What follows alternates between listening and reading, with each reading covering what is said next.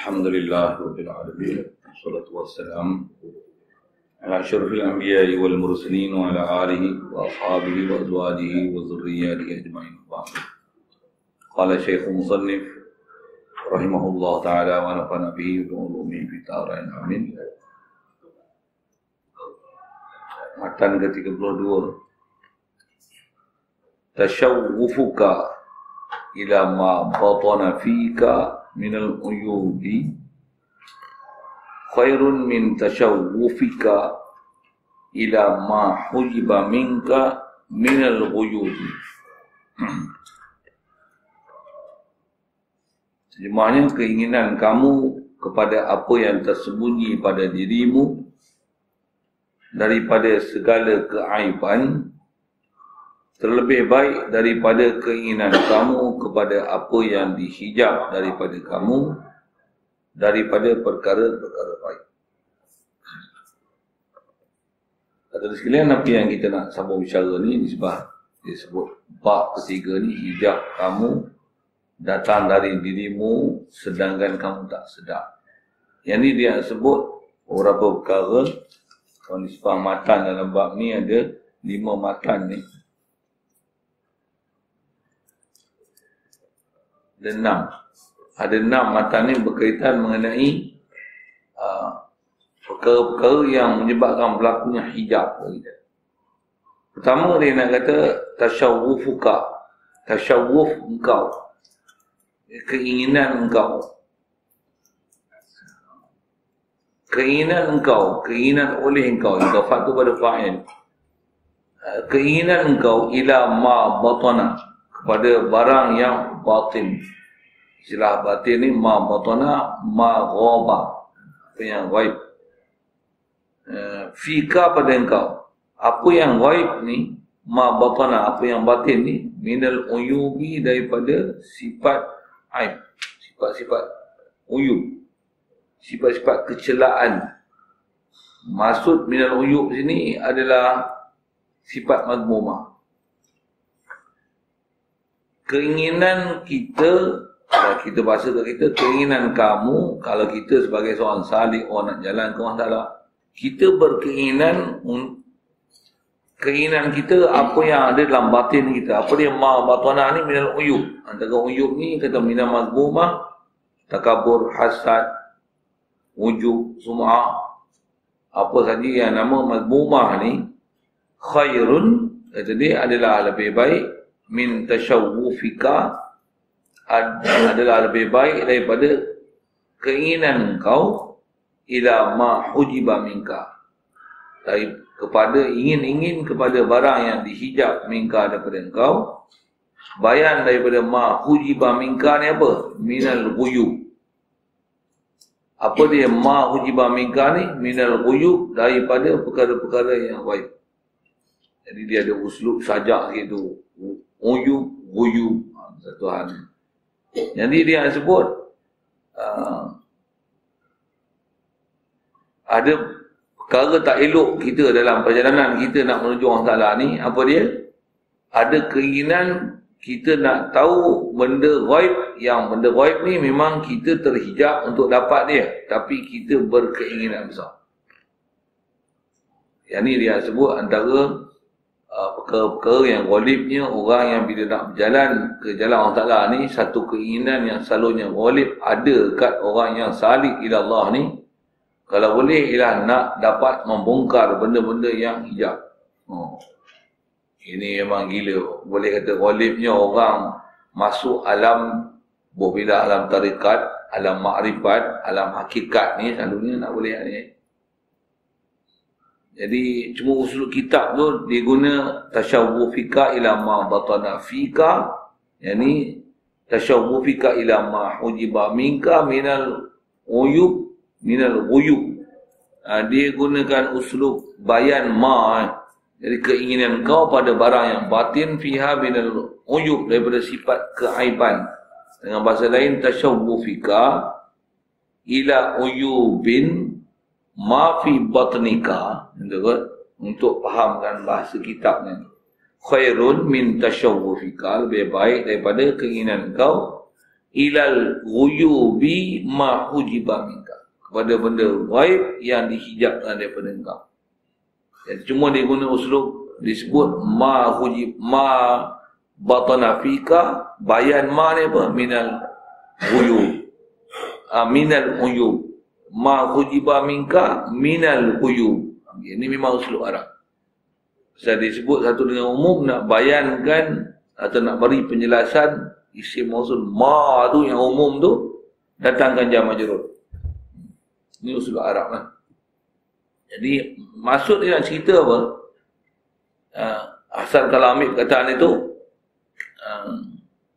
keinginan kita, sifat aib yang ada kat kita ni. Maksudnya sifat aib ni memang kalau ikut kita tak nak apa? Riak, ujub. Memang kita tahu salah dia. Ini sifat mazmumah ni. Siapa yang memang nak ujub? Ada? Bodoh, cuma kita ni ujub kerana tak sedar kita ujub. Kita tak nak takabur, tapi tak tahu kita dah duduk dalam tempat tu namanya kibir, takabur. Kita tak nak sum'ah, tapi rupanya suka sum'ah. Memang kita faham mazmumah ialah mazmumah. Kita takkan seronok punya nak sifat mazmumah. Itu uyub yang ada kat kita. Dan dia nak kata, kita ni kalau kita ada keinginan nak sifat uyub ni, nak takabur, nak riak, nak sum'ah, yang ni lagi baik daripada kita ni bila berjalan ke jalan Allah Ta'ala, kita gaduh nak cari, nak faham benda-benda ghaib yang benda ni kita takkan dapat. Benda ini pasal dia hijab, tapi gila nak bagi dapat tu. Nak tahu apa isi hati orang, apa niat dia. Tambah lagi nak dapat kasyaf alam-alam yang tak apa benda lah. Nak pergi tengok alam lahud, alam jabarut, alam malakut. Oh, selalu istilah-istilah dia main sebut tu gila tak kira lah. Alam lahud, dengar apa benda-benda tu. Memang ada istilah itu. Kalau boleh nak dapat tu, nak boleh baca hati orang, boleh tahu kasyaf, nampak ni, nampak ni, nampak ni, nampak ni, tambah boleh scan ghaib. Nampak ada berapa ekor jin. Boleh berubat konon cara Islam. Orang Melayu ni bukan saja Melayu, Arab pun sama je. Memang perangai suka kan benda ghaib ni, buka benda ghaib ni. Memang boleh kata nak dapatkan ilmu batin ni, ilmu batin yang berubah gitulah kan. Baik ilmu mempertahankan diri, baik ilmu perubatan, baik ilmu-ilmu bab-bab berzikir ni supaya dapat dibuka hijab benda-benda ghaib ni. Memang manusia gemar sangat nak cari. Sedangkan benda yang memang tak boleh dapat, memang tak boleh dapat lah. Kalau dapat pun sebenarnya dia bukan benda yang disuruh dalam syarak, bahkan kebanyakannya adalah gurur daripada syaitan. Kebanyakannya gurur. Misalnya nampak orang ni kepala anjing, ni kepala babi, contoh kan. Ni kepala ular, nampak muka keledai. Yang ni kira konon dia buka hijab lah. Banyak orang dia berzikir, nak berjalan ke orang Ta'ala, kalau boleh nak dapat faham macam ni. Dia kata kalau kita ada keinginan nak boleh benda-benda ghaib macam ni, sedangkan benda macam ni hijab, kita bukan boleh nak kenal batin. Kita nahkum pun, Nabi kata sallallahu alaihi wasallam, kaedah kita nahkum bil zawahir, Allahu yatawalla sarair.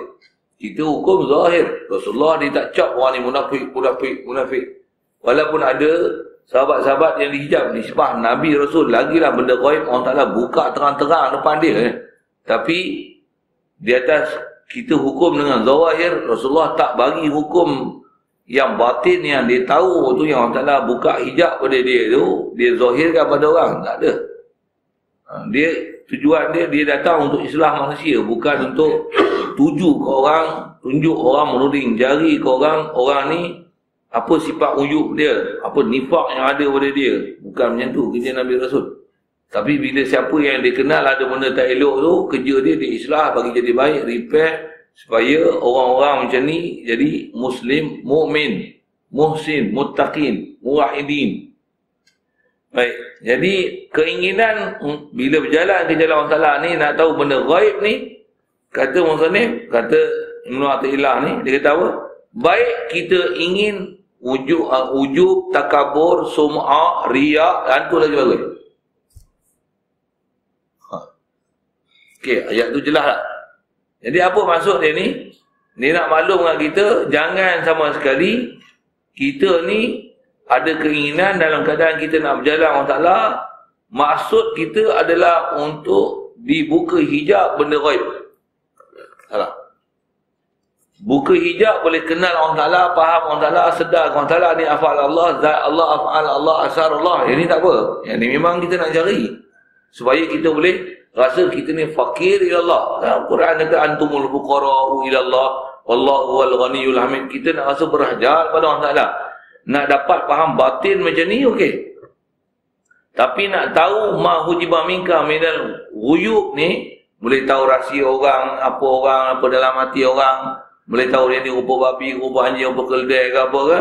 Yang ni adalah sifat mazmumah, yang ni tak disuruh, bukan yang ni matlamat kita berjalan ke jalan Allah Ta'ala.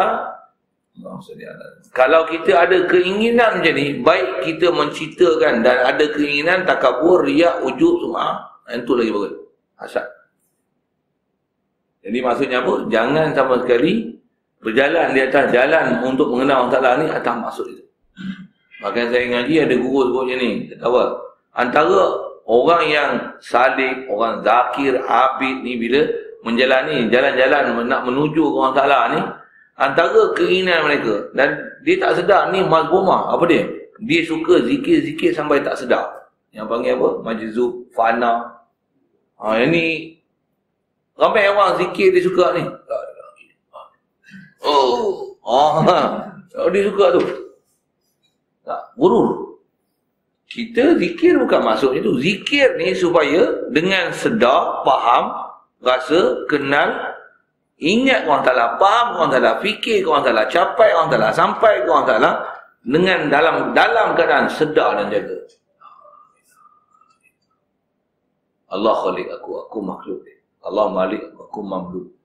Dia mawjud, aku makhluk. Dia yang ada dengan aku. Dia hayat, aku mayat.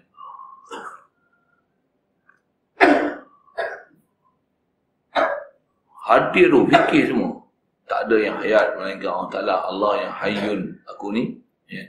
Kalau sebut Allah pun, Allah hayat. Hidup yang ada kat aku ni bukan milik aku. Allah yang bagi aku hidup. Tapi nampak macam aku hidup. Allah yang hidup aku ni. Allah. Dengan sedar. Berjalan pun dengan sedar. La haula wala quwwata. Ni tauhid. Yang ni kita belajar. Yang ni matlamat. Kita jadi salik, abid. Nak pergi jalan orang Ta'ala. Ni maksud kita belajar. Bukan maksud kita nak fana tu. Istilahnya majzub lah. Zikir je 10 kali ke, 100 ke, 1000 ke. Sampai satu tahap macam ni. Mereka tak sedar diri je.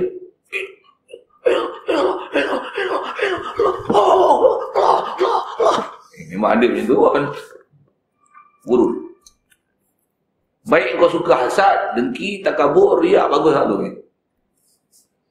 Tak betul. Tak betul cara. Itu bukan maksud. Antara gurur, zakirin. Itu zakirin bukan zikir tak sedar. Tapi dengan sedar tu zikir. Dengan sedar tu zikir.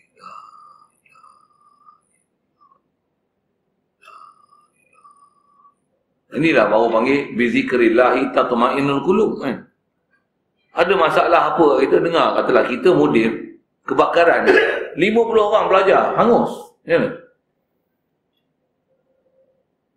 Alhamdulillah. Alhamdulillah lah. Saja saya cerita bagi pelik je. Kenapa alhamdulillah? Pasal hati ni boleh rasa rujuk Allah Ta'ala, ingat Allah Ta'ala, la yusibana illa ma kataballahu. Sepatutnya inna lillah lah. Inna lillah ni tujuan dia buat apa? Supaya hati hadir ke Allah Ta'ala dan rasa ini adalah takdir Allah Ta'ala. Kita ni minallah, lillah ni, inna lillah wa inna ilaihi raji'un. Kita minallah ilallah kan. Jadi apa yang berlaku tu siapa? Allah. Bila tengok hati kan, hati masih boleh rujuk ilallah. Terima pun dengan tabah. Oh masalah kita. Memang ada silap kita, tapi hati terima macam mana? Hati ni boleh rujuk lagi ke Allah Ta'ala. Tak menyalahkan sesuatu. Nisbah nak sema apa kecuaian ni, yang tu syukurlah. Tapi awal-awal macam mana? Sabar. Awal-awal macam mana? Redha. Yang ni orang yang memang betul salik ilallah. Pasal apa? Apa saja pun balik pada Allah Ta'ala. La yusibana illa ma kataballahu lana. Kalau mata juara dia sebut, wa wajibun imanuna bil qadari wa bil qada kama ata bil khabari. Terus qada. Nisbah tindakan yang ni kasab kita, semak cari suspek apa-apa. Tahu pula macam mana? Saya maafkan dia. Wow. Ada manusia macam tu. Memang ada manusia macam tu. Yang kita tengok yang kita maaf, tapi tempat kamu ada mak bapak yang saya tak akan ambil tindakan apa-apa kepada suspek. Budak pun memang masih mentah lagi. Terlibatkan dadah, tak ada orang didik. Macam mana? Baik panggil ganti yang terbakar tu, bela bagi anak angkat. Boleh buat macam tu tak? Kalau kita, kalau mau penampar, memang apa nak cerita apa ni? Yang tu maksud kita belajar salik ilallah ni. Maksudnya, supaya hidup ni boleh cari redha Allah Ta'ala. Apa yang nak berlaku tu, kita tak ada keluh kesah. La khaufun wa la yahzanun. La khaufun alaihim wa lahum yahzanun. Bahkan semua macam mana? Semua cari jalan redha Allah. Kalau sikit, kalau kita tengok isu yang terbakar tu lah, ada bapak yang dia kata apa? Buat apa kita ambil tindakan kat dia? Kalau boleh, di atas kesilapan dia ni, dia jadi orang baik dan dia membesar sebagai hafiz. Kalau dia tak hafiz pun, keturunan dia esok jadi hafiz. Allah, kita tengok. Ada manusia yang masih faham macam tu. Kita nak, tuan-tuan saya tak tahu, kalau saya pun belum tentu boleh cakap itu. Saya silap aku tanpa mampu budak ni. Kalau saya kata kalau ikut undang-undang jinayat, kalau 7 orang buat perbuatan tu, semua bawah umur lah. Salah bunuh orang, 24 orang, nak bayar diat 24 orang ni, tuan-tuan. Kita cerita hukum jinayat yang kita faham lah. Tapi rupanya mereka macam mana? Aman ufiya lahu min akhihi syai'un fattiba'un bil ma'ruf wa ada'un ilaihi bi ihsan. Bahkan dia maaf terus, tak ada ambil tindakan apa-apa. Tuan. Ada bagi manusia je. Yang tu betul. Maksudnya kalau dia tak salik pun, apa yang sepatutnya kalau kita orang salik ilallah nak dapat itu, dia dah dapat, kita tak dapat. Kita jadi ustaz pun belum tentu dapat macam tu. Tapi dia orang awam biasa boleh dapat macam tu. Masya-Allah. Yang ni yang kita perlu guru ni. Jadi macam mana pun nak sebut. Jadi jangan ada sama sekali ada keinginan untuk itulah, untuk zikir sampai tak sedar. Zikir boleh nampak orang. Tak maulah zikir buat apa? Boleh jalan atas air, terbang atas angin. Boleh jalan atas bara api. Tuan-tuan nak tu senang je pergi kat toko Hindu, boleh. Memang boleh buatnya, tuan-tuan. Siap ikat tarik kawadi lagi. Cangkok kat belakang tu tuan-tuan tarik ke kulit belakang. Jalan atas bara api. Hamba je. Cocok besi sini, keluar sini. Tarik lidah. Memang dia tu bukan sihir. Memang sihir lah kan. Tapi bukan hayalan tu. Jin sihir itu. Dia boleh. Will. Tuan-tuan nak ala tu baik pergi masuk ke Hindu tu. Satu ulama kita ajar apa? Kalau ada orang jalan ke Allah Ta'ala ni untuk cari karamah, ulama kita dia bagi satu pepatah, kata apa dia? Al-istiqamah fawqal karamah.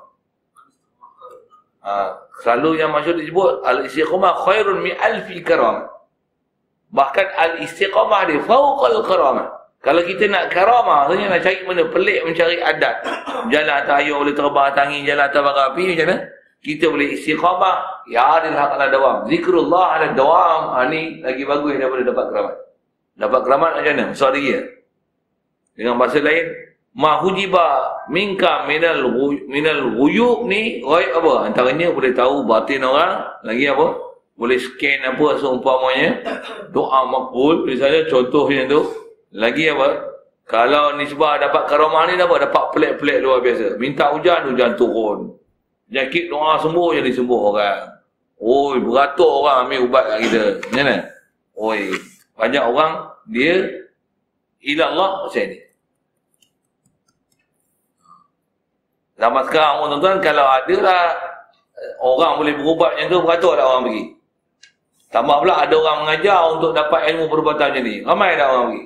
Kena bayar tak apa. Hatta kalau kita sebut, tapi kasar sikit lah saya nak sebut ni. Darussyifa sekali pun. Bayar yuran. Bayar lah. Ke peri. Kalau betul-betul nak ajar ruqyah ke orang, kalau saya ngaji situ itu, peri bagi semua orang mana ruqyah. Ya, yuran-yuran lah.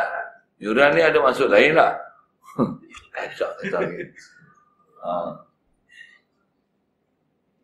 Lepas tu belajar ruqyah je, yang tauhid, la ilaha illallah, belajar pun. Pergi lah. Tambah pula yang ni yang pakar. Apa-apa sakit, jumpa dia. Agak-agak, dia ada rasa syok nak bila dia kena selalu panggil. Tambah pula, dengan melalui dia macam mana? Mujarab. Macam mana? Tambah pula macam ni, kalau dia pergi je, memang orang tu kena sampuk pun, terus sihat. Kalau memang saya ni kalau datang mana pun, memang setan lari. Macam mana? Bangga tak kira lah. Kalau itu maksud kita, zikir, apa amalan kita buat ni, kalau itu maksud hidup kita, sesat. Baik suka takabur, ujub, sum'ah. Terang-terang, nama rumah kita tahu rumah. Jadi dia tujuh apa? Kalau maksud kita ada hidden agenda yang macam ni, gurur namanya, dan kita tak sedar pada gurur tu, gurur.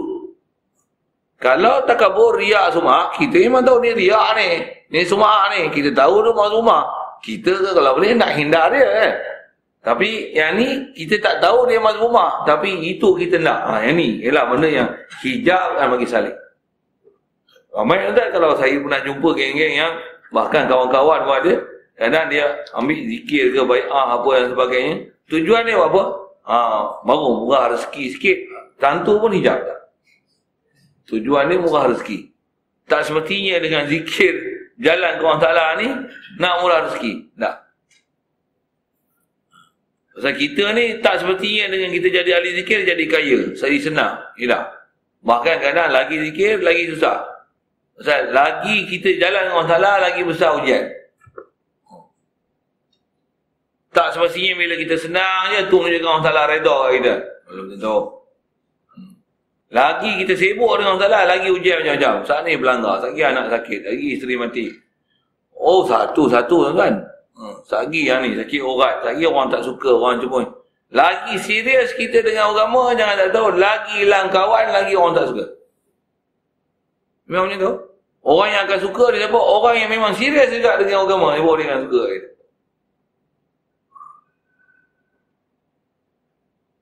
Itu kot ayat sekali lalu nak sebut. Jadi ayat mudah dia nak sebut tu tentang menghijabkan kita daripada Allah Ta'ala. Tentang mana? Tentang kita berjalan ke Allah Ta'ala. Ada guru, ada amal yang kita nak buat, ada kerja, ada usaha, ada fikir yang kita nak fikir ke Allah Ta'ala.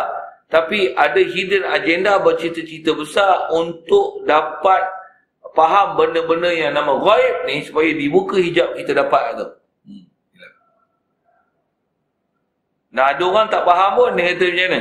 Dia zikir ni, ingat zikir ni, nanti zikir, lama-lama orang Ta'ala buka hijab, kita sampailah kat dia. Dia faham macam tu. Tak betul. Kita zikir ni, kita faham apa yang kita belajar, taklimat ilmu tu. Bila kenal, misalnya Allah dia wujud, dia wajib wujud. Kita ni harus wujud. Kita ni maslubul wujud. Kita, walaupun duk ada, sabit zat, tapi martabat kita, martabat Adam. Okey? Faham ilmu tu, nak buat apa? Zikir la ilaha illallah. Tiada yang mawujud melainkan Allah Ta'ala. Nak bagi rasa tu sampai macam mana? Sampai tahap kita rasa, aku ni, Allah yang bagi ada aku. Tak rasa aku ada.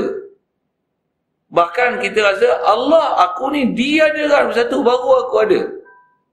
Bila kita rasa aku ni diadakan, sentiasa rasa Allah yang bagi ada aku, dia yang kekalkan hidup aku, dia masih kekalkan aku boleh menafas, aku boleh, jantung boleh bergerak, darah boleh mengalir, tak tersumbat, pernafasan baik, jantung baik, apa semua, makanan apa semua boleh proses, buah pinggang semua elok, pankreas, hati, jantung, semua elok. La ilaha illallah, isbat Allah Ta'ala. Rasa betul-betul Allah lah qadil hajat kita. Ni, maksud sikit. Ini maksud jalan tu. Bukan tak faham apa-apa, ilmu pun tak ambil. Untuk zikir. Nanti orang Ta'ala satu hari dia akan buka hijab juga. Tak. Tak.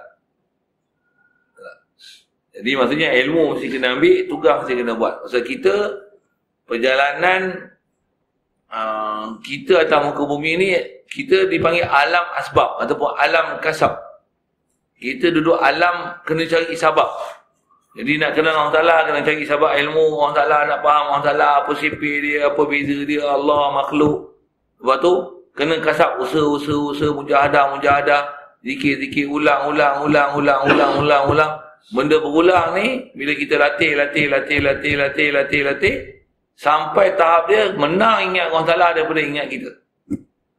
Latihan dia mesti. Macam kita lah kalau tak biasa menumbuk, nak tumbuk pancing beg untuk tumbuk kan. Nanti kita dah tumbuk, bukan benda tu yang bergoyang dan bergerak, tapi tangan kita yang sakit. Macam mana supaya nak kebaik, jangan kata tumbuk pancing beg tu. Tumbuk besi yang kayu pun tangan tak sakit, bahkan besi yang kayu tu pecah. Getak. Lekuk. Apa nak buat? Latihan.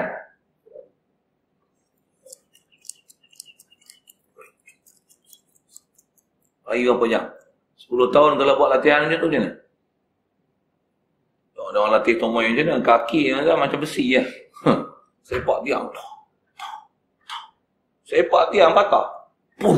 Kita sepak tiang, kaki kita patah. Masalah apa? Latihan. Sikit sebut tu lah. Jadi macam mana nak boleh menang ingat Allah Ta'ala, rasa Allah yang wujud, kita ni diwujudkan. Macam mana? Latihan dia sikit. Fikir. Betul? Jadi bukan maksud kita untuk dapat benda-benda ghaib. Apatah lagi supaya boleh berubat orang. Dan biasanya gurur akan jadi ini bila duduk tahap tu. Sini syaitan, nafsu, macam-macam kan. Yang antara taklimat yang kena ambil dalam bab belajar ni, kena kenal nafsu syaitan. Siapa? Mereka berdua ni ada habuan besar dalam nak kecohan kita, samun akidah kita dan amal kita. Habis, rosak semua.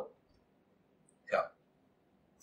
Jadi ayat tu, dia bukan suruh kita takabur dan riak dan ujub. Tapi ayat ni nak menunjukkan antara yang salah pada kita, kita berjalan ke Allah Ta'ala, dia atas maksud nak dibukakan benda-benda ghaib. Nak dapat kasyaf, dapat terbang atas angin, apa seumpama tu lah. Okey. Rasa tentu selesai dah tu. Cuma sikit nak sebut begini. Satu, kalau ada orang tanya, kalau ada orang ni dia boleh scan dalam telefon, dia boleh scan kan? Memang ada ustaz-ustaz macam tu kan. Tak ustaz pun ahli-ahli perubatan, bunyi perubatan batin lah apa. Oh, dia boleh scan. Okey, pegang pula telefon. Jampi pun. Okey. Letak telefon ni ke air ke air. Jampi. Hidup sana Australia. Nanti saya baca. Dengarlah baca. Siapa kata nanti jangan letak telefon ni. Biasa. Nanti saya scan kawasan rumah awak. Oh. Pasang telefon online telefon tu. Boleh scan rumah. Tak membuang ada 3 ekor ni. Terror. Jangan. Tiada lain lah. Jin. Walidnya jin. Misal kita, ulama kita tak payah tambah pula. Setiap orang telefon memang dia boleh berupaya buat macam tu. Kalau karamah pun, karamah ni hari-hari ke dapat keramat. Sayyidina Umar ni kan ada kisah peperangan yang dia duduk baca khutbah, tengah baca khutbah ni, ada pasukan Islam yang nak pergi perang tu, dia kata naik atas bukit. Kan? Setiap hari ke baca khutbah nampak. Tuan-tuan Islam. Peristiwa pun satu tu je. Zaman Sayyidina Umar juga. Sa'ad bin Abi Waqqas kan. Jadi gubernur di Mesir. Masa tu dia bertegas jangan buat upacara khurafat apa kat Sungai Nil. Yang pada itikad mereka bila tak buat benda ni, air Sungai Nil akan surut. Surut sungguh. Sayyidina Umar bagi 2 pucuk surat. Satu bagi kat Sa'ad bin Abi Waqqas katanya. Nama lupa dah Allah. Abu Amr Al-As Amru Al-As sila betul. Dia nak dekat-dekat nama tu jadi Sa'ad bin Waqqas lah. Amru Al-As bila dia bagi surat ni, satu ni dia baca, dia puji tindakan Amru Al-As ni, gubernur Mesir pada masa tu. Satu lagi ni kau campak dalam sungai ni. Campak dalam sungai ni, air ni naik terus. Bukan hari-hari kan. Bukan hari-hari. Jadi buat pun dengan tawajuh pada orang Ta'ala, memang dia minta pada orang Ta'ala. Sayyidina Umar ni siapa? Sayyidina Umar ialah orang yang Rasulullah kata, engkau ni ya Umar, ma'laki akas syaitan, salikan fajjan illa salaka fajjan ghayra fajjika. Iman dia yang bila di jalan satu lorong, Rasulullah kata, engkau ni kalau lalu satu lorong, walaupun dia bukan nampak iblis dan syaitan, syaitan akan cari lorong lain, tak nak lalu lorong yang Sayyidina Umar lalu. Sebab apa? Orang ni ada iman, ada ta'alluq qalbi dia dengan Allah Ta'ala. Yang tu pun bukan hari-hari dapat kasyaf, hari-hari boleh scan orang, kan? Allah yang bukakan semua benda-benda yang karamat yang luar biasa tu ke dia, bukan dia yang cari nak dapat karamat, kan? Yang ni macam mana? Macam hari-hari keramat ni di tangan aku. Telefon je. Ya. Boleh insya-Allah. Semua tu biiznillah. Ayat biiznillah, Nabi guru. Memang Allah Ta'ala kalau dia tak nak, malam yasya' lam yakun dia. Tapi itukah kasab yang disuruh kita buat? Adakah itu kalau nisbah perjalanan syariat yang disyariatkan agak kita untuk kita buat kerja hari-hari? Ya, tak betul. Ataupun jadi grup untuk umur ke apa seumpama tu lah kan. Bukan kerja kita. Atau saya ngaji tutup guru yang memang patah perjalanan ni sahih tuan-tuan. Kalau arwah patih ni, dia memang kami dulu, saya sendirilah antara yang terlibat tu. Bila ada masalah kena kacau gangguan jin ke apa kan, kamilah kumpulan-kumpulan ruqyah laki perempuan ke ada keliling kampung apa, kamilah kena grup panggil. Tengok tu guru senang je. Budak-budak mana yang kena gangguan ni macam mana, panggil bapak dia buat kelai. Tak agak kami nak baca Yasin ni. Tak agak nak baca hari-hari Quran kan. Jaga syariat balik pergi balik tak ada gangguan apa balik ngaji. Balik jaga syariat, jangan duk tengok TV tutup orang balik sembahyang awak tu. Ingat orang salah, jangan duk lupa. Tu ubat lah. Kalau kami pun japi, dia lagi dia tubik, dia lari, kami kelik rumah, dia mari kelik. Duk penat zikir tu, kan tak? Wah kelik, walau betul-betul nak jadi melek, ubah sikapmu, buka perangaimu, bagi ada hubungan orang salah, betul akidahmu, mari ngaji. InsyaAllah melek tak ada gangguan apa. Dia ajar macam tu kan. Tak ada, saya tak ada, tu tak panggil kuliah, mampu saya tak pergi lah ni, dulu pergi lah. Tak boleh. Dulu kat setahun lah saya buat kerja tu, bukan bagi Jawa. Atas masuk pun bantu lah kan. Tapi ganggu mengaji kita, tengah-tengah mengaji kan. Ni grup minta tolong ruqyah. Wani pergi. Kerana jauh-jauh, kerana orang main ambil. Tak jadi. Ni masa saya duduk bujang dulu kan. Tak jadi. Tengok Tok Guru tak buat begitu pun. Kalau tak, Tok Guru tenggai mengaji kami, mampu kami tak mengaji. Tak ada. Dia macam tu kan. Kalau budak-budak dia duduk pondok dia pun. Yang pondok tempat saya duduk tu memang ada tempat gangguan je. Lelaki kena, perempuan kena. Dia ada time dia. Dalam setahun ni memang gangguan tu akan ada. Selalunya awal tahun lah, budak-budak baru, apa orang yang uduh tu, main masuk ni, lagi tu lah, tengok aku tu nampak dia ni, Tok Romo. Kena jadi, mesti jadi lah. Jadi, memang jadi lah. Kami Ismail lah, tahu lah. Tahu lah. Guru buat balik lah. Tok Guru buat passion yang dulu, kami pun buat passion macam tu. Buat balik lah. Bagi nasihat kita dulu. Nak ngaji kita, buat balik. Dengan bapak-bapak dia lah kena pergi betul. Tok Romo dia kan. Nama apa Tok Romo kan? Anak dia siapa? Dah mu keturunan Tok Romo. Duk kawan dengan iblis dengan setan. Tok Romo ni Tok Romo yang macam tu lah saya sebut tu.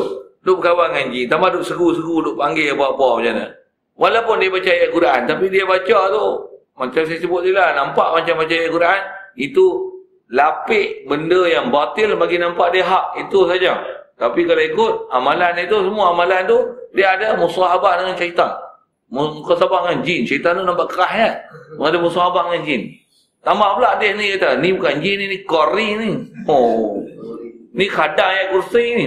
Selama dia sebut itu. Pada dia tak ada masalah. Pada dia, tak ada apa dah kita baca ayat kursi ni. Allah Ta'ala utuh khadang ayat kursi bantu kita. Dengar tu. Macam bagus. Untuk kami pun nak belajar dapat khadang boleh? Boleh, tak ada masalah kan. Kalau beramal gini, orang Ta'ala pasti bagi khadang kan. Tapi ikhlas lah kerana Allah Ta'ala. Sedap punya ikhlas tu. Ya lah, ni gurur lah. Ni gurur. Dan orang yang duk berubat tu, dia sedar tak dia kena hijab sebenarnya. Dia tak pergi ke orang salah. Bahkan dia rasa tak dia hebat. Dia rasa dia hebat kan, dia rasa orang salah hebat. Orang boleh berubat ni, dia rasa dia hebat kan, dia rasa orang salah hebat. Betul dia boleh rasa orang salah hebat. Satu tutup guru kata macam mana? Bila berubat ya, saya tak boleh berubat apa ni. Tak apalah, minta berkat tu guru jampi, nak jampi. Bagi menerak, menafak orang salah. Berita baru, macam. Itu sihat balik tu kita. Anak saya sihat lah Tok Guru. Sihat. La ilaha illallah, Allah yang sihat. Pergi duit. Buat apa ni? Tok Guru capik tu. Bukan aku lagi sihat. Allah yang sihat lah. Aku tolong capik ya. Nak bagi juga lagi. Aku ambil. Tapi lain kali jampi bagi orang lain ya. Aku tak mau capik ya. Patutnya mu dengan Allah Ta'ala. Mu minta ke Allah Ta'ala. Kalau tak sembuh pun macam mana? Mu kena sabar dengan Allah. Dia ajar macam tu. Dia ajar macam tu. Kami pondok tu guru ajar je. Dulu ada juga lah semangat-semangat lagi belajar-belajar buat tu kan. Tambah ada kata orang ni reti. Orang ni pakar ruqyah lah apa. Tak jadi ya. Tengok tu guru tak arah tu. Tambah saya tu ambil dengan perjalanan khas untuk ingat orang Ta'ala ni. Tak ada langsung buat tu. Tak ada langsung. Apa kaedah dia? Ingat orang Ta'ala betulkan kita. Yakinkan orang Ta'ala. Maksud yang ganggu kita makhluk dia. Makhluk je nak. La dar wa la nafi' illa Allah. Jadi apa kaedah kita? Minta isti'azah min Allah. Daripada syaitan. A'udzubillahi minasyaitanir rajim. Bukan saja baca. Tapi hati tu minta sungguh. Rabbi a'udzubika min hamazati syayatin. Wa a'udzubika Rabbi ayadur. Hati tu minta sungguh dengan Allah. Kalau ni sebab hati tu minta sungguh. Kalau pengalaman saya ni kan dengan Tok Guru duk ajar ni. Bila hati kita ni, bila kita ada masalah ke apa kan. Bila kita dalam keadaan sentiasa duk ingat orang Ta'ala, duk ingat sangat dia. Memang hati tu duk rasa Allah lah tunai hajat aku. Dia lah qadil hajat aku. Kita bila rasa ada hubungan kuat dengan orang Ta'ala kat situ. Masa tu apa masalah kita minta orang Ta'ala. Ya Allah aku yakin. Kalau aku cari makhluk untuk berubat sekalipun. Makhluk tak boleh ubat. Aku yakin engkau lah dar dan nafi'. Ya Allah isfiha. Minta. Misalnya ada orang sakit ke apa ya. Minta. Apa yang kita minta tu. Memang tengok macam mana kita minta. Dia tak yakin dia tu. Dia tak berubat mana-mana pun. Pelan, baik. Hati kita memang tak akan minta lain. Minta Allah. Tawajuh sungguh orang Ta'ala. Apa masalah? Allah. Nak bagi dapat menang tu. Jadi faham itu, itikad itu, ingat orang Ta'ala macam tu. Yang tu yang disuruh kita dalam perjalanan salik. Dalam masa yang sama, mana yang ada istilah, kita duduk alam asbab dan kasab, mana yang disuruh usaha, mana yang sabab disuruh. Macam gelap, kena pasang lampu terbakar, kena tukar bab lain kan. Jangan zikir je, nanti bab ni menyala. Tak ada. Kau pergi tukar bab ni, bubuk bab lain. Bubuk. Apa nak sebut, mana yang kena usaha. Dalam masa yang sama, tak itikad ke usaha kita. Nyala je. Alhamdulillah. Allah percaya. Lalu mental. Macam mana nak bagi rasa ke Allah Ta'ala. Mesti taklimat ilmu yang dijelaskan kat kita tu, mesti jelas dan betul. Yang asbab kita dah buat. Tapi hati ke Allah Ta'ala. Ni. Perjalanan kita betul. Tak ada maksud. Dengan bahasa lain, tak ada hidden agenda untuk ghaib, huyuk ni tak ada. Nak ambil, dapat benda-benda batin, boleh tambah pula sahabat, dapat khadam pula, zikir, dapat khadam. Tak ada maksud langsung.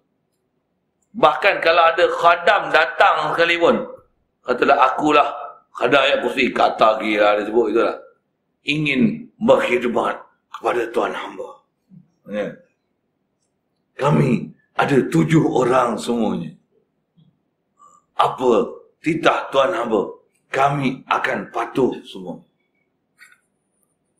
Boleh tengok? Nak. Jibril ni, bukan Jibril. Nabi Ibrahim AS waktu nak kena campak dalam api. Jibril duduk di langit tu tak senang duduk. Tengok dia dicampak dalam api kan. Dia minta pada Allah, ya Allah ni hamba kamu ni nak dicampak dalam api ni. Dah campak dengan lastik ni. Nak tunggu jatuh dalam api je. Dia tak sedar tu. Dia kata, ya Allah izinkan aku untuk pergi tolong Nabi Ibrahim. Nabi Mu ni, Khalil Luka ni. Ini aku. Orang Ta'ala kata, kalau dialog yang ada yang sebut kita belajar hari kursi tu, kita kalau kena kita tolong, pergi tu, pasal dia bergerakan dia pandai. Dan jumpa, wahai Ibrahim, aku datang untuk selamatkan kau. Kata dia, Allahu arsala ilayya. Allah kau utus kau kat aku. Tak, kata dia. Tapi aku tengok kau nak campak dalam api ni, aku nak tolong kau lah, pasal kau nak campak dalam api. Kata dia, kalau Allah tak utus kau kat aku, fala hajati ilaika. Allahu a'lamu bihali. Ni tauhid. So siapa tu? Jibril datang. Macam mana? Bagi pertolongan. Macam mana? La hajati ilaik. Kita kalau ada khadam macam mana? Khidmat macam mana? Satu, Rasulullah, sahabat nak khadamkan diri kat dia tak? Kalau barang Rasulullah tengah pegang, bawa macam mana? Berebut ni, sahabat pegang. Nak ambil barang tu kat Rasulullah. Rasulullah kata apa? La, kata dia, ahmilu binafsi. Aku bawa diri dengan diri aku. Sahibul mata haqqu an yahmilan. Tuan barang lagi berhak untuk bawa barang ni daripada tu. Tak boleh kata apa? Orang nak khidmat, dia kata itu. Tapi ayat dia lembut dan best. Betul tak? Dengan akhlak dia sebut. Sahibul mata haqqu an yahmilahu. Kita kalau ada orang tolak baik macam mana? Nama jadi ustaz lah, barang banyak, buku banyak. Mari. Tak nampak ke ustaz bawa buku banyak Anak murid apa ni? Tak faham langsung. Tak ada dilalang nak faham ke ustaz ni. Banyak barang ni. Bawa. Mari. Ni, angkat ni. Ustaz relax. Kalau ustaz yang betul macam mana? Anak murid nak buat, tak apa. Ni tugas saya. Dia nak bawa juga. Dia nak tolong lah. Tapi macam mana? Kita tak mengharapkan dia. Hati tawajuh orang tak ada. Tawajuh dengan orang tak ada. Tolong macam mana? Tak rasa pertolongan makhluk. Tak rasa hebat dia ni. Apa? Ni fadl datang daripada limpah kurnia orang Ta'ala. Orang Ta'ala nak buka pintu hati mereka untuk dia tolong aku. La ilaha illallah. Ni ulama-ulama kita je. Walaupun murid dia nak khidmat dengan kita tak pernah ada perasaan nak murid khidmat dengan kita. Macam kita bapa, anak memang kena buat baik pada bapa, mak bapa kan. Tapi kita sebagai bapa macam mana? Tak pernah nak mengharapkan baik daripada anak buat baik kita. Kita ni harap apa? La ilaha illallah. Apa-apa pun rujuk ilallah. Ni ajaran kita dalam kita. Macam mana pun nak ajar akhlak, apa adab, yang mana yang kena kasap. Tapi hati macam mana? Rujuk ilallah. Minta. Ni perjalanan kita. Ini bawa perjalanan tauhid betul. Jadi jangan ada hidden agenda untuk buat syariat ke apa-apa benda untuk dapat benda-benda yang nama gujuk-gujuk kasyaf ke apa seumpama ni. Saja sikit ke bab jin tu, bab khadam. Okey. Seterusnya. Al-haqqu laisa bimahjubin wa innamal mahjubu anta 'anil nadhari ilaihi. Iz law hajabahu syai'un la satarahu ma hajabahu walau kana lahu satirun lakana liwujudihi hasirun wa kullu hasirin li syai'in fahuwa lahu qahirun wa huwal qahiru fawqa ibadi. Ini pun bab hijab juga dia. Sebab kita memang kadang kita tak bersungguh, kita kata aku ni kena hijab lah, tak boleh sampai ke orang salah. Kan? Ayat yang kita selalu sebut gitu lah. Apa kena hijab orang salah, tak nampak orang salah, tak kenal orang salah, tak rasa langsung. Aku ni kena hijab sampai orang salah. Nanti saya dia. Itu apa? Al-haq itu tidak dihijab. Allah ni bukan ada siapa hijab dia. Betul? Allah siapa hijab dia? Dia hajib.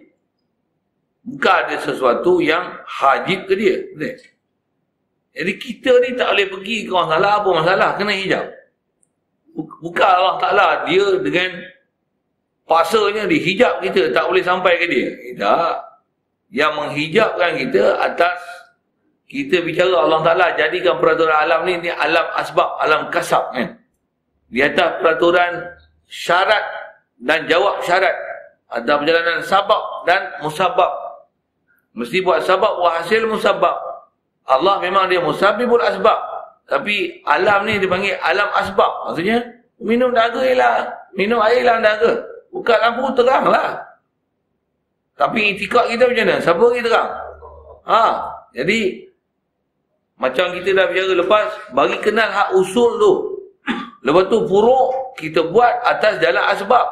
Lapar, Allah bagi kenyang. Tapi nak bagi hilang lapar macam mana? Makan nasi. Itikad macam mana? Tak bagikan nasi. Allah bagi kenyang aku. Dia yang at'amana wa ashbana. Dia yang asqana wa arwana. Dia yang bagi kita minum, bagi kita hilang dahaga. Itu usul.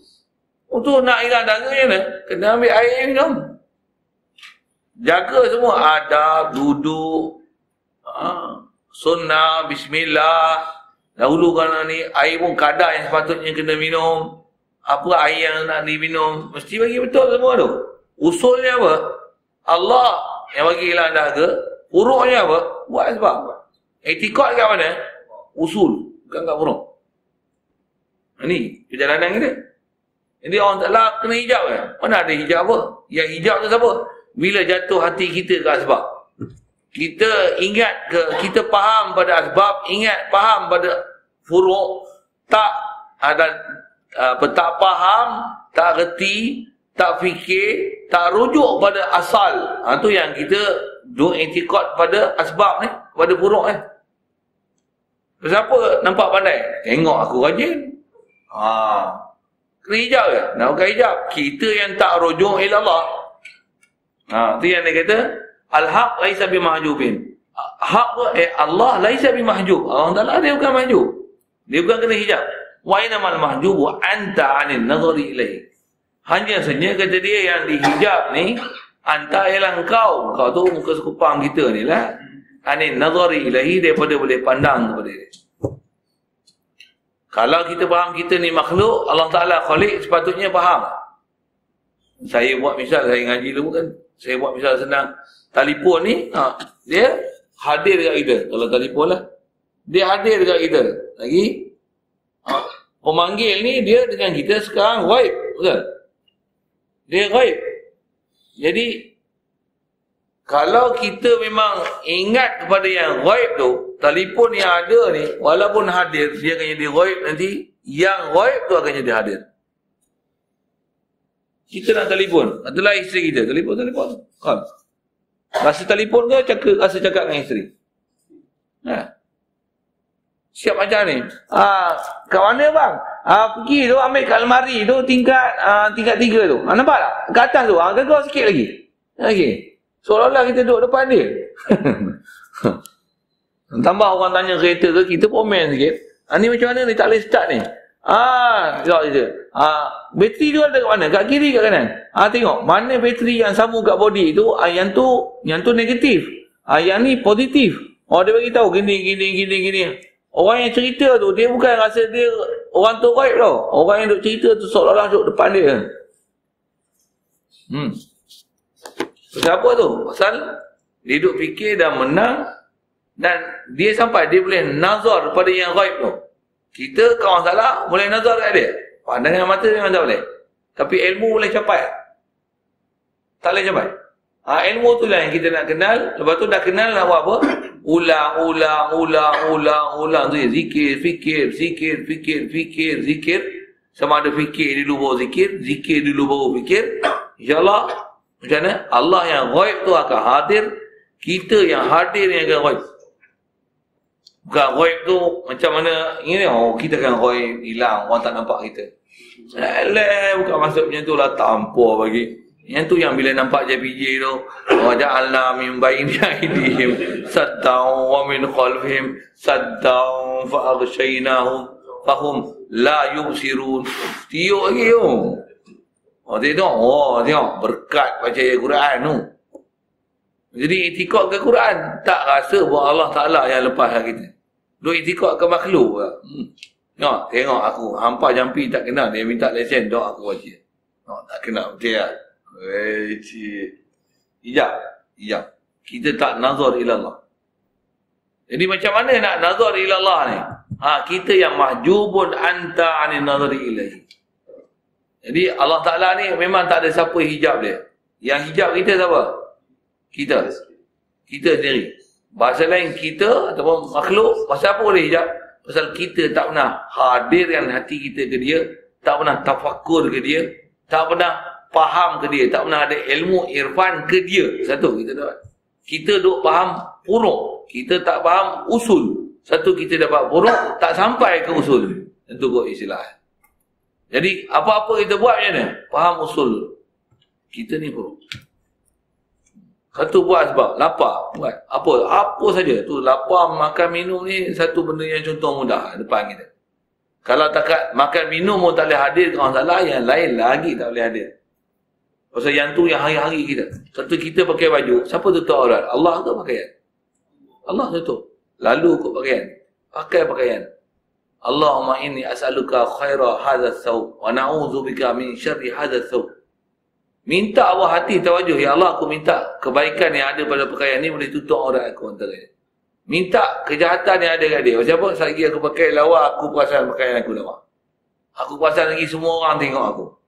Selagi aku perasan pakaian aku lah paling baik sekali. Orang lain semua tak elok. Ni semua syarr ma khalaqta fiyah. Keburukan yang apa kau buat, apa yang pakaian aku nak pakai ni. Minta lindung siap. Hati tawajuh ilallah. Pakai pun min ghairi haulin minni wala quwwah. Itu doa-doa yang Rasulullah ajar. Tak rasa daripada kedekat aku dan upaya aku. Tapi rasa macam mana? Allah yang bagi kedekat aku boleh pakai pakaian. Hati minta lindung dengan dia. Tak nak rasa kat kita. Lepas tu rasakan Allah yang tutup diri kita. Bukan pakaian yang tutup. Buat pun rasakan Allah yang beri daya kita. Tu semua. Tauhid af'al, tauhid sifat, tauhid zat. Jadi banyak pelajaran ni yang kita kena ada pendedahan untuk kita nak faham tauhid zat, sifat, af'al, asar. Banyak orang kena belajar. Saya negeri belajar betul nak dapat hadir di hati tu pula. Ada kerja yang kena buat, fikir.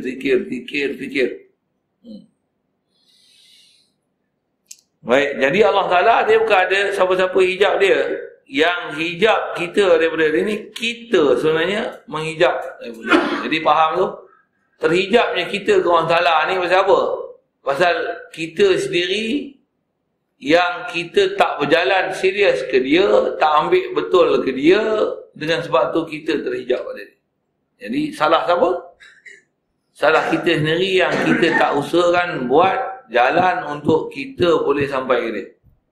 Jadi jangan salahkan kepada Allah Ta'ala di atas apa yang kita tak dapat, tapi salahkan kita di atas kita yang telah buat perkara yang menghalang untuk kita sampai ke dia. Dengan bahasa lain, istilah ulama, kita ni boleh sampai ke Allah Ta'ala. Jadi kena jaga, jangan ada mawanik sampai ke Allah Ta'ala. Kalau disebut zikir sekalipun, zikir ni alat sabab untuk sampai ke Allah Ta'ala. Fikir pun alat untuk sampai ke Allah Ta'ala. Jangan ada mawanik zikir, mawanik fikir. Jangan ada benda yang menegah kepada fikir dan zikir. Antara mawanik dia apa? Lalai. Lagi apa? Hubud dunia. Lagi apa? Jadi lupakan musabibul asbab, bergantung kepada sabab. Habis. Bila jatuh hati kepada ma'asiwa Allah, kan habis macam-macam penyakit kita. Satu. Antara istilah Nabi SAW disebut apa? Hubbud dunya ra'su kulli khutiyatin. Hubbud dunya ni tak mana? Tak sabab tu. Macam mana nak senang? Duit. Kita akan jadi kasih cari duit lah. Asalnya terfikir situ. Bila terfikir situ, yang tu mendatangkan hub, pasal i'tikad kita hak tu lah sebab menyebabkan kita senang. Yang tu datang hub. Sepatutnya nak datang hub ni ke orang Ta'ala. Yang boleh menyebabkan kita senang siapa? Allah. Datang hub ilallah, la ilaha illallah. Sentiasa rujuk ilallah. Jadi kena ada tarbiyah tu, tazkiyah, tasbiyah. Macam mana supaya hati ni mesti rujuk ilallah awal. Mula sekali. Dan nak rasakan Allah Ta'ala ni, Allah lah qadil hajat kita. Dialah sebagai penunai hajat kita, tiada yang lain. Dan cukup Allah Ta'ala je, hasbi rabbi, cukup. Cukuplah ke aku Tuhan aku. Siapa Allah ni? Jalallah, Allah yang hebat tu. Cukup dia. Hasbi Allah. Cukup akan aku orang Ta'ala. Allah ni cukup dah. Macam mana tu? Nak dapat situ tu? Ilmu satu tak? Kena duduk majlis guru yang sentiasa katok kita buat ni. Ke cukup sekali-sekali? Betul dah dengar, apa lagi dah nak buat? Kita pula katok kita. Katok ni sendiri. Awak tu katok ni sendiri. Zikir. Muhasabah. Yang muhasabah. Lagi mujahadah. Mujahadah lawan nafsu tak? Macam mana lawan nafsu? Zikir. Pasal nafsu suka tidur. Nafsu suka relax. Nafsu suka lalai. Nafsu suka santai. Nafsu suka hiburan. Nafsu suka, memang nafsu suka ni. Pasal nafsu kita syaitan dah tunggang lama dah. Lawan nafsu. Yang kena mujahadah. Macam mana? Jangan macam-macam. Kena ada guru bimbing. Mesti ada. Satu atas syarah ulama, masa yang paling baik untuk berlaku proses tarbiyah ni Ramadan. Satu syaitan ada. Tinggal nafsu yang sekok. Mobil sekok. Nafsu pula siang dah lapar. Macam? Abang nafsu dah tak ada siang. Malam jaga. Satu proses tarbiyah paling baik bulan Ramadan. Dengan ada guru dan duduk tempat latihan. Satu saya India puasa, saya tak akan tinggal. InsyaAllah. Azam lah. Memang waktu terbaik. Kalau masa lain saya duduk pergi pun, saya duduk tengok kesan yang terbaik tarbiyah ni, bulan memang Ramadan. The best. Kalau pergi masa lain, walaupun duduk sebulan, katalah tak pernah lagi dah duduk sebulan kalau masa bulan lain. Duduk 14 hari, 16 hari, ada sampai 20 hari macam mana. Tak sekuat macam mana duduk bulan Ramadan. Best Ramadan ni. Sebab apa? Ramadan ni memang limpah kurnia Allah Ta'ala bagi besar. Satu, sulsilati syayatin. Yang kedua, siang nafsu. Malam dah tambah ibadat. Dengan tarawih apa, mujahadah, lepas tu ada taklimat lagi. Sampai kalau sana, lepas tarawih pun satu juzuk setengah juga lah. Satu malam. Lepas tarawih ada taklimat lagi. Lepas tu ada taklimat lagi. Saya sana tak tidur malam. Lepas subuh baru tidur. Malam memang tidur ni rugi sangat. Dan malam tak tidur pasal apa? Buat kerja, nisbah, muzakarah, ada taklim. Buat apa? Supaya nak sentiasa fikir, zikir, nak dapat tauhid ke orang Ta'ala. Macam mana nak buat? Itu sebulan tu kan. Bukan sebulan qiyamul lail setiap hari. Yang tu ibadat furu'. Usul kita ma'rifatullah. Kenal Allah Ta'ala. Yang ni usul. Pula tu ma'rifatullah, ibadat dia waktu tertentu. Habis ibadat, habis lega. Bila ma'rifatullah macam mana? Duk belajar kenal Allah Ta'ala, lepas majlis taklim dengan macam mana? Kerja jalan. Walaupun tak buat ibadat khusus, tapi fikir, zikir ke Allah Ta'ala. Zikir, fikir ke Allah Ta'ala. Fikir, zikir ke Allah Ta'ala. Dua-dua.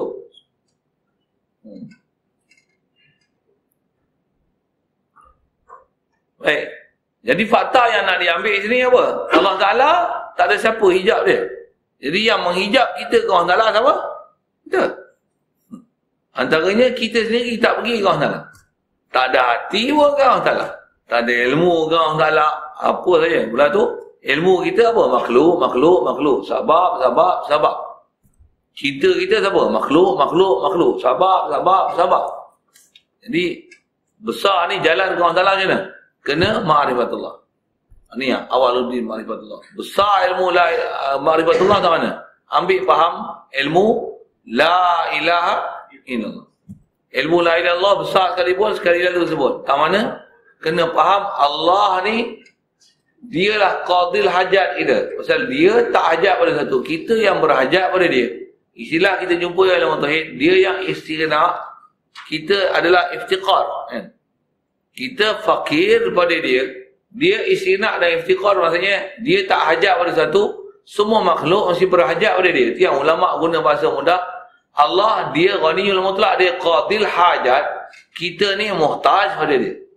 Kita fakir ila Allah, Allah qadil hajat kita. Jadi kena rasa ilmu besar kita ke la ilaha illallah yang kita tak dapat besar ni supaya boleh rujuk ke Allah Ta'ala. Kena rasa sepanjang hayat kita Tak ada apa yang boleh ada kepada kita. Zat kita pun takkan boleh ada, melainkan Allah yang bagi ada. Lanjutan kaedah berfikir, kaedah kias aulawiyah dia, kalau zat kita pun Allah Ta'ala bagi jadi, hidup kita pun dia bagi ada, yang lain macam mana? La ilaha illallah. Jadi mesti la mawjud illallah, la masyhud illallah, la maqsud illallah. Lagi apa? La ma'bud illallah. Mesti pergi Allah Ta'ala semua.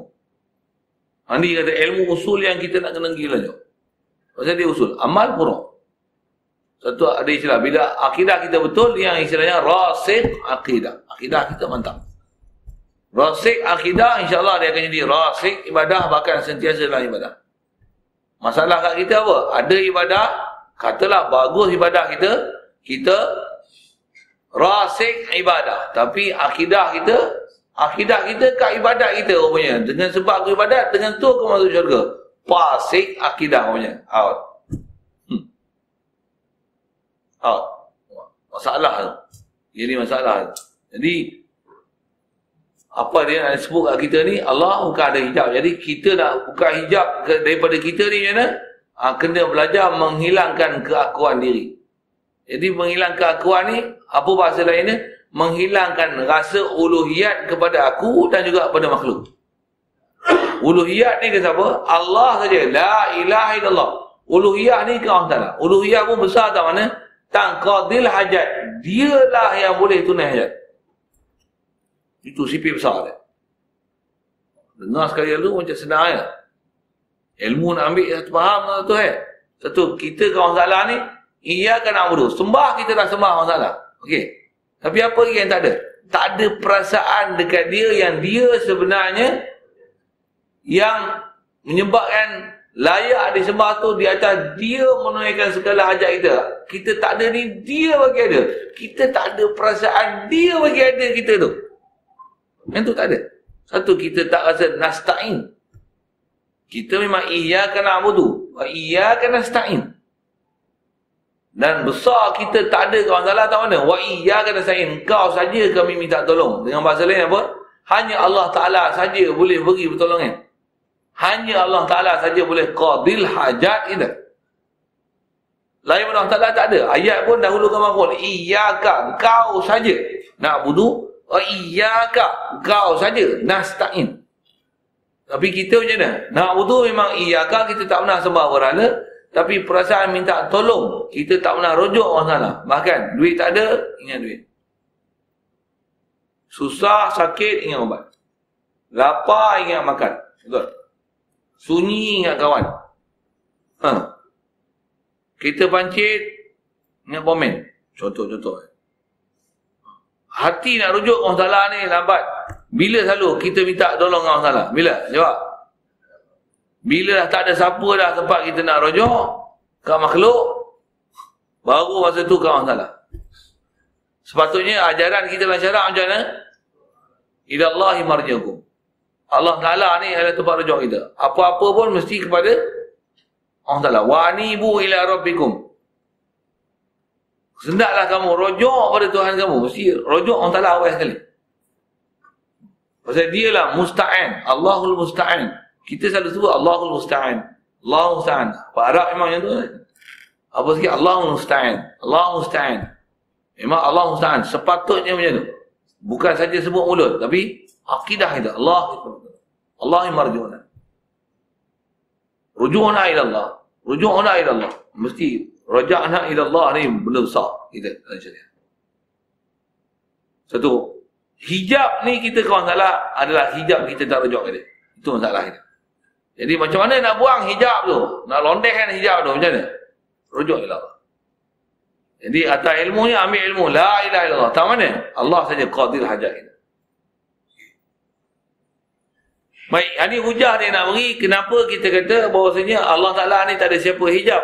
Tapi kita lah yang terhijab daripada dia pasal kita malas ke dia. Izlau hajabahu syai'un la satarahu ma hajabahu. Kerana jikalau menghijab akan Allah Ta'ala ni syai'un, kalau ada sesuatu hijab Allah Ta'ala, la satarahu ma hajabahu, nescayalah menutup, menghijab akan Allah Ta'ala apa yang menghijab dia. Jadi seolah-olah siapa fa'il siapa maf'ul? Hijab tu fa'il, Allah Ta'ala maf'ul. Betul? Pasal apa? Pasal ada sesuatu yang menghijab Allah Ta'ala jadi maf'ul lah. Baik. Walau kana lahu satirun lakana al-wujuh liwujudihi hasirun. Jikalau Allah Ta'ala ni hasir, satir, kalau ada yang menutup dia, lakana liwujudihi hasir. Saya adalah bagi wujud Allah Ta'ala ni ada had, ada lingkungan. Siapa? Wujud dia tak mutlak. Wujud dia mahsur. Maksudnya mahdud. Patutnya kita boleh rasa tak wujud dia. Boleh rasa tak hadir tak wujud dia. Faham tak wujud dia. Patutnya zahir tak wujud dia. Tapi pasal apa jadi ghaib ni? Adakah ada satir menutup dia? Tak ada satir untuk dia. Pasal dia yang satir kulli syai'. Dia yang hajib kulli syai'. Bukan dia mahjub yang ada satu hajib tutup dia. Bunyi bahasa Arab sikit lah kan. Allah Ta'ala bukan ada satu. Pasal dia bukan dia maf'ul lah. Dia fa'il lah. Dia fa'il hakiki. Kita belajar Iraq semalam sebut kan tadi. Allah Ta'ala walaupun jadi maf'ul, tak Iraq jadi maf'ul. Pasal dia bukan maf'ul. Dia fa'il. Dia mansub ala ta'zim. Jadi mana ada dia kena hijab? Tak, bukan dia kena hijab. Satu Allah Ta'ala pula, apatah lagi ada faham, kita lah ni tak nampak Allah Ta'ala. Esok baru Allah Ta'ala akan jelmakan diri dia ke kita. Allah Ta'ala bukan sab menyelinap jelma tu. Dia zahir, sat-sat dia ghaibkan diri dia. Subhanallah. Allah sentiasa zahir. Iktibar dia zahir, kita boleh capai dia. Dia sentiasa zahir dan hadir. Tapi masalahnya kenapa kita tak capai dia? Pasal kita sendiri yang tak pernah tafakur dan fikir kepada dia. Satu kita hijab. Boleh? Dia nak cerita situ lah. Ni hijab kita ni. Jadi faham tu kena ada guru lah. Bagi ilmu, taklimat, asuh, katok, tarbiyah, tasbiyah. Ada amalan tak? Ada fikir tak? Kena sentiasa fikir ke dia. Baru ada latihan tersebut baru boleh sampai ke dia. Kalau ada sanad, ada guru sekalipun, ada ilmu, ada fikir dan zikir, yang tugasan kita buat, habis-habis tak buat. Tok guru saya ngaji, dia bagi misal macam ni kan. Kita ada batu permata sebiji, harga 2.6 bilion dalam bukit. Ada dalam bukit. Tapi kita tak sedar batu tu ada dalam bukit. Kita pergi kedai, nak beli nasi lemak sebungkus, duit tak ada rupanya. Tapi batu permata tu dalam bukit.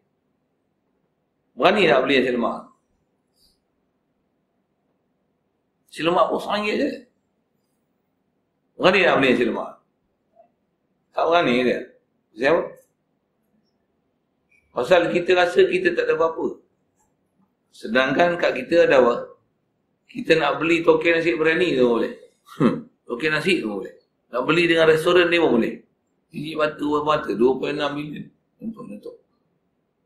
Tapi apa masalah kita? Kita tak rasa batu permata tu dalam bukit. Kita dah ada ilmu dah untuk sampai ke orang sana. Tapi kita duk rasa kita tak ada ilmu ni. Sebenarnya bukan tak ada ilmu. Kita tak rasa ilmu tu boleh menyampaikan orang Ta'ala. Kita tak yakin. Guru pun dah ada. Kita tak rasa guru ni boleh bawa kat kita. Kita pun tak yakin amal yang dia beri kat kita untuk bawa kita ke orang Ta'ala. Untuk kita buat apa? Nohen je lah. Betul gaduh. Kena hijab lah. Ni hijab lah. Kau yang hijab kan dia. Satu kita kena terima taklimat dengan Allah Ta'ala ni. Yakin.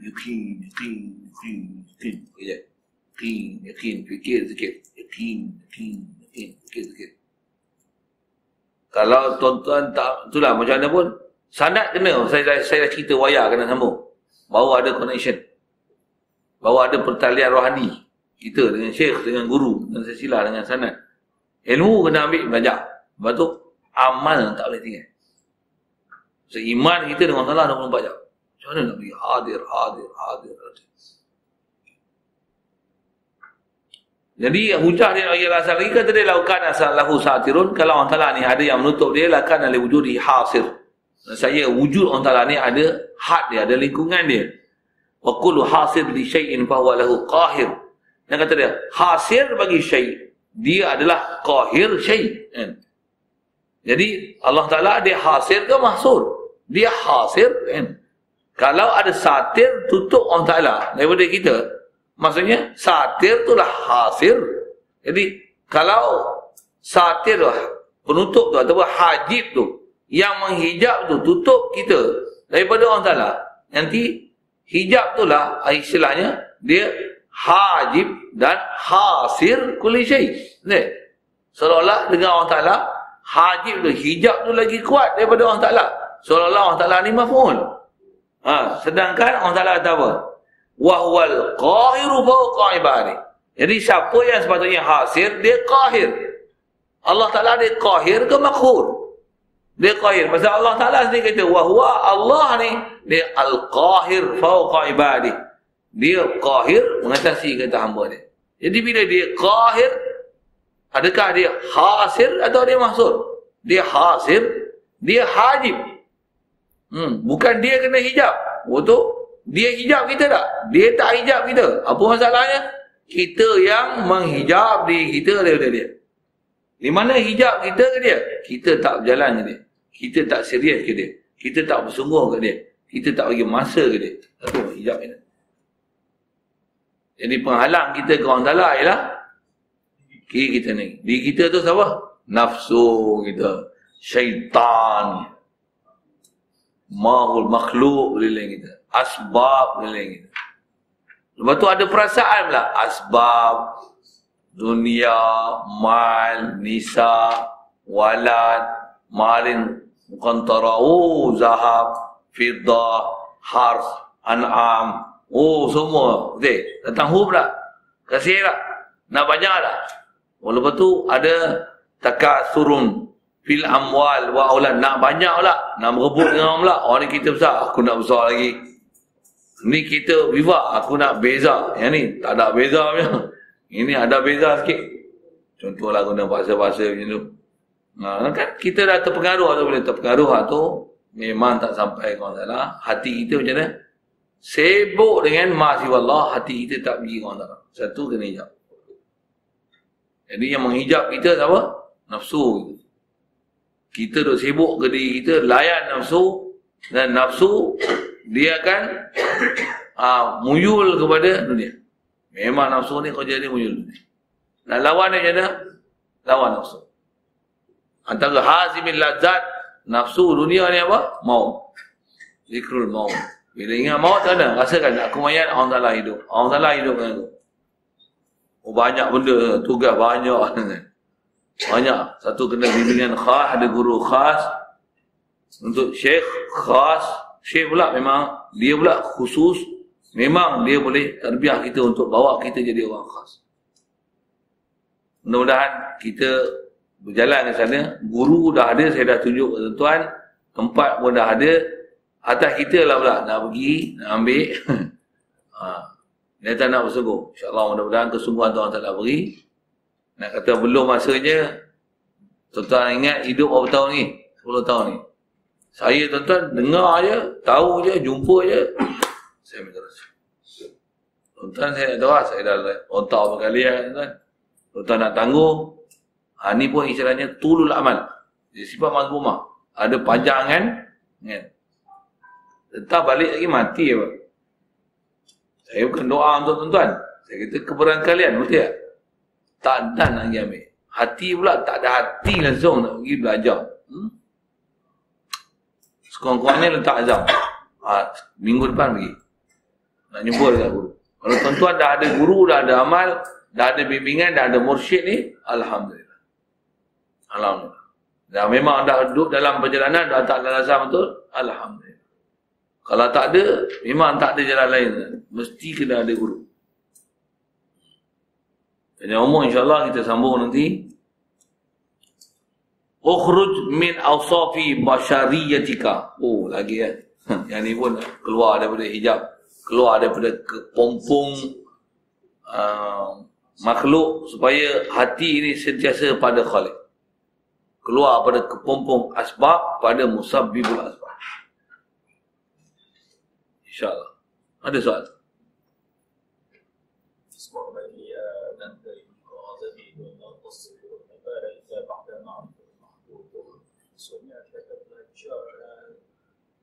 La tasihul ibadah.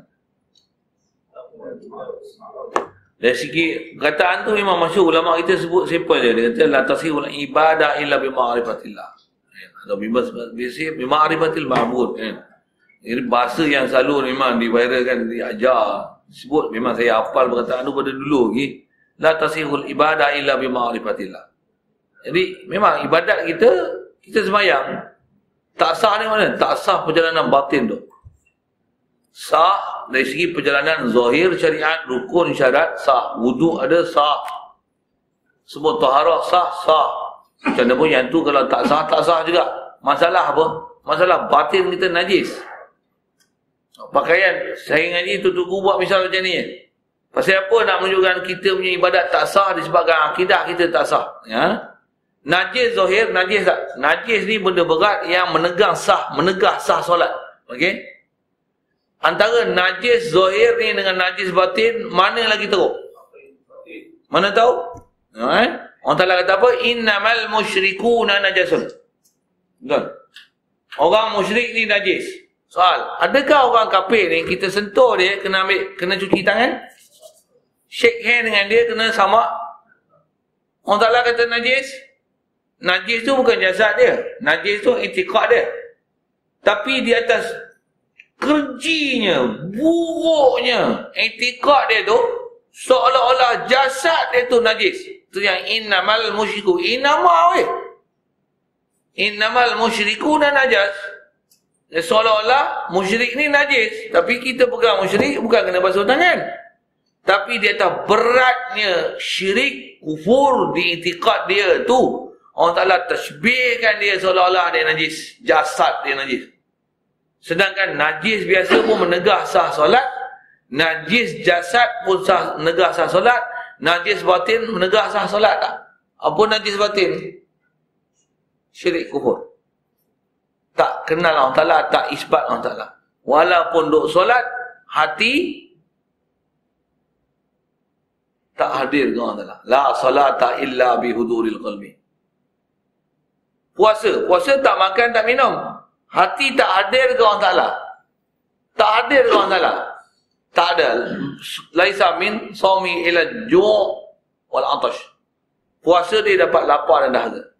Haji, memang pergi umrah, tawaf, untin apa, melantah jamrah. Tapi hati tak hadir ke Allah Ta'ala. Tak ada dapat, melainkan hanya boleh melancung dan makan angin, hanya buat perbuatan jasad. Jasad saja. La tasihul ibadah illa billah. Zikir pun, la ilaha illallah, la ilallah. Penat dan letih saja. Siapa? Hati tak isbat ke Allah Ta'ala, hadir ke Allah Ta'ala. Jadi besar tu. Macam mana pun, taklah makna tak payah sembahyang dulu. Siapa tak kenal orang tak lagi, sia-sia je kita sembahyang. Dengar? Belum tak kau. Syariat kita dah sempurna. Semua kena ambil sekali. Macam mana pun, kita punya dah diasuh dengan ibadat dulu. Lepas tu baru nak kepada i'tiqad.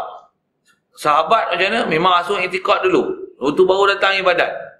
Abang mereka, abang kita. Macam mana pun, itulah kena faham. Talabul ilmi faridah. Ilmu besar sekarang kat kita yang kita kena belajar apa? Ilmu akidah, ilmu ma'rifatillah. Ni belajar ilmu ma'rifatillah ni. Cuma yang ni belajar ni sebab baca kitab. Nak berjalan, tuan-tuan kena daftar lain. Saya ni macam bagi nak ambil lesen kan kena dengar ceramah jalan raya dulu kan. Ni yang 6 jam, sekarang 6 jam kan. Saya tu ya kat tuan-tuan. Nak bawa kereta macam mana? Tuan-tuan kena pergi driving school, bayar kat dia, dia bawa kereta. Bagi ada cikgu tu sebelah. Saya tukang baca undang-undang ayat kat tuan-tuan. Apa. Tuan-tuan nak berjalan macam mana? Pergi driving school. Pergi jumpa guru bimbing, jalan. Kalau dia katok pun katok lah. Dia sekir pun sekir lah. Kena daftar ke tak kena daftar?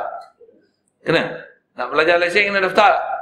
Kalau kita tengok, dia tengok kita tak ambil tarikh lagi, nak ambil L ke apa, agak dia telefon dah. Ni bila nak ambil L Tak confirm lagi pula dah. Nak ambil L pula. Bila nak belajar sekolah ni? Bila nak datang kelas? Nak belajar? Tak mahir. Dah test, uji semua. Dia pergi kat sebelah puas hati. Tu pun pi ya. Boleh faham saya cakap apa? Kalau dunia ada peraturan macam tu, nak pergi jalan orang salah macam mana? Petik jalan-jalan sendiri kan? Sila. Bagi ayat gitu je dah kan? InsyaAllah Allah Ta'ala mudah-mudahan dia bagi kita, buka kita, betul hati kita. Sebab tu kena buat tuan-tuan. kita pun faham perjalanan asbab ni. Allah memang hak dia nak bagi. Dia boleh kun fayakun. Tapi tentang perjalanan asbab, kena cari asbab. Memang dia boleh kun fayakun bagi kita kenyang, tak makan. Tapi asbabnya dia, kena cukup makannya. Allah Ta'ala boleh belahkan laut pada Nabi Musa. Tanpa Nabi Musa buat apa-apa. Tapi Allah Ta'ala perintah juga. Idrib bi'asakal bahr. Baru laut tu belah. Walaupun dengan tongkat, mana boleh belah laut. Tapi sebab walaupun sekerdil itu, kena buat. Pergi jumpa, bai'ah dengan guru. Sikit je. Tentang buat tu je. Tak, mustahil Allah Ta'ala nak bagi. Semua. Wallahu a'lam. Bismillahirrahmanirrahim.